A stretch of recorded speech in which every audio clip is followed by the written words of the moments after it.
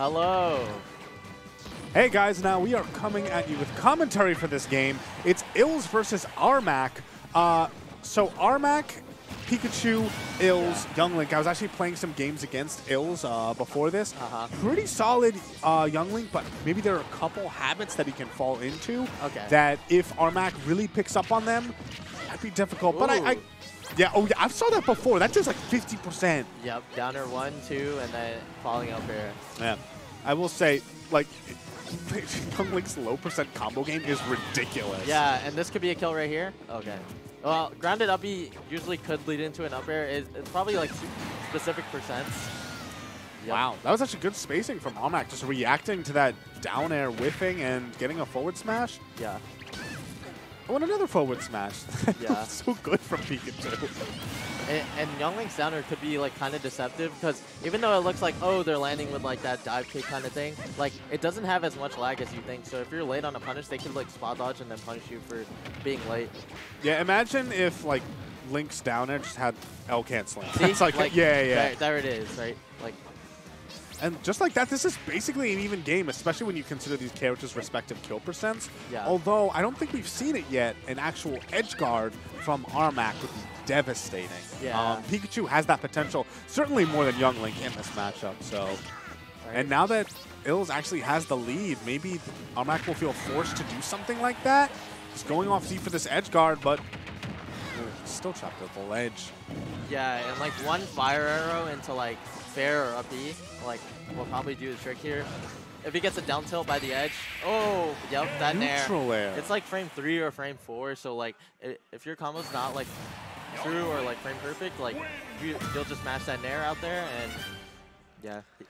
I haven't seen that move kill too much, but Pikachu at 140 near the ledge. A kill move, yep.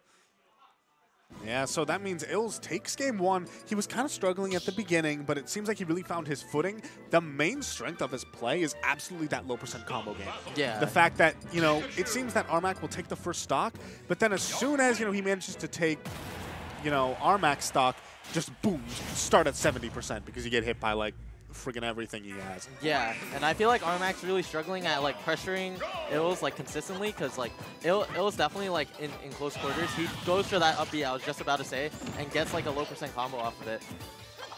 That time he only got 23%. Like yeah, that was because of the platform and he got to a neutral attack. Yep. I will say probably so stage counterpick. You think it's for that reason to mess with Young Link's combos, or?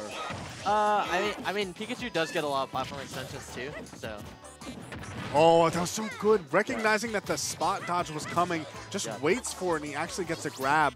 Doesn't get too much mileage off of it. Like, when you consider that the reward that each of these players get for a win in neutral, it's not really comparable, at least at lower percents like this. Alright, illz going for that dash attack to whip punish. That dash attack will kill at higher percents.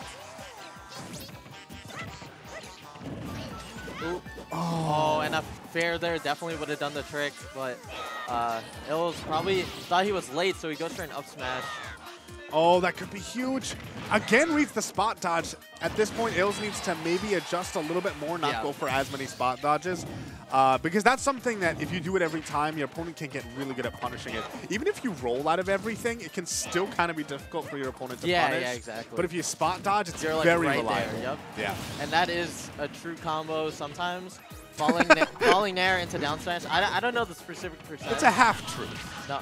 It's a white lie of a combo. No, it is true, like, at specific percents, but Aarmak gonna pick it up there and even up this game. Right.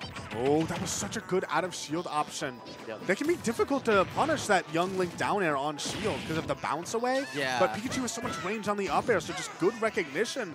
And that's actually giving him momentum here. Huge momentum. 87% on illz is, seems like Aarmak is finally running away with this game. And catching that dash back with the forward smash, and Young Link is so edge guardable. Like, if you do not destroy him in disadvantage, you're most likely going to lose just based off neutral interactions. Like, Young Link wins so much off neutral. Like, if you're not making him pay in disadvantage, like, you're going to have a really rough time. Actually, if you saw there, he went, illz went for a jab. Oh, he's done. Yep. Yeah. Okay, so game 2 started off even, but by the end that was convincing. Yeah. We were talking about pressure earlier, and I think that's the exact adjustment Aarmak made. The pressure on those last two stocks was just overwhelming. Yep, and here we go. Falling fair into the down tilt. Down tilt trips. He gets the dash attack true confirm because he reacts. And then that was so good. The Thunder Jolt forces the jump. Yeah, and then the down air covering the ledge grab.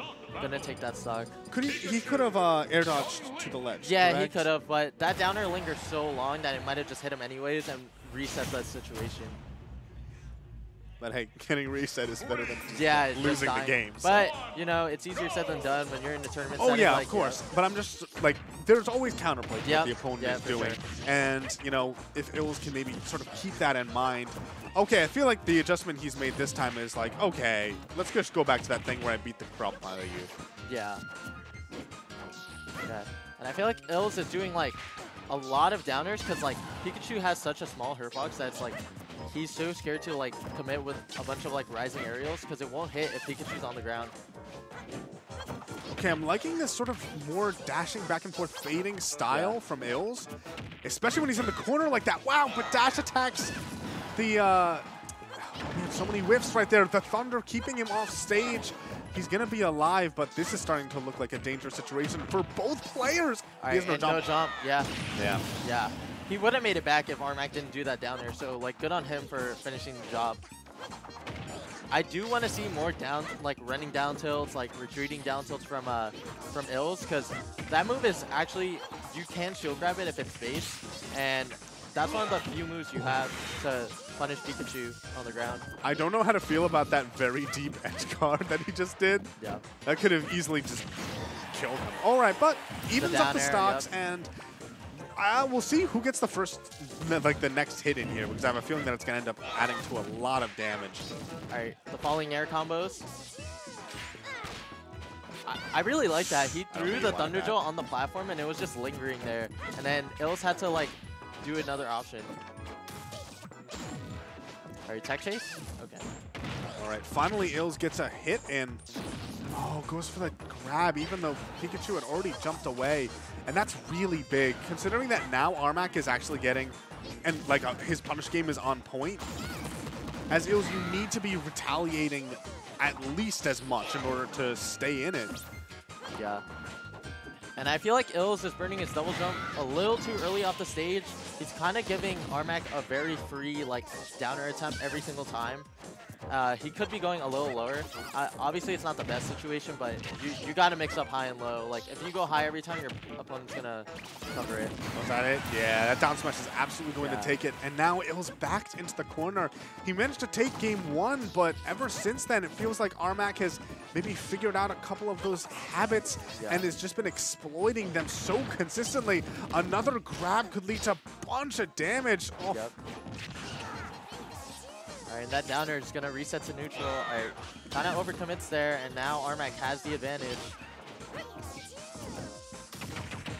Yeah, at this point, we've seen what Aarmak can do with even a slight advantage like stage positioning. So those deep edge guards, although you might feel the need to do it, he gets the tech. He's going to be sort of, all right, he doesn't get the down air, which means that illz is alive, but at 101%, this is looking like it might be the end for him. He needs to play immaculately. Oh, but that's how you start it. Catching the neutral air dodge with a forward smash. Didn't go for a confirm right away and reads that air dodge and takes the stock. It is important to remember that Pikachu can struggle to kill. Yeah, for sure. And oh, that should be it though. Completely misses. Oh, and that's gonna be it. Yep. Yeah, that down smash now always sends the opponent in front of Pikachu.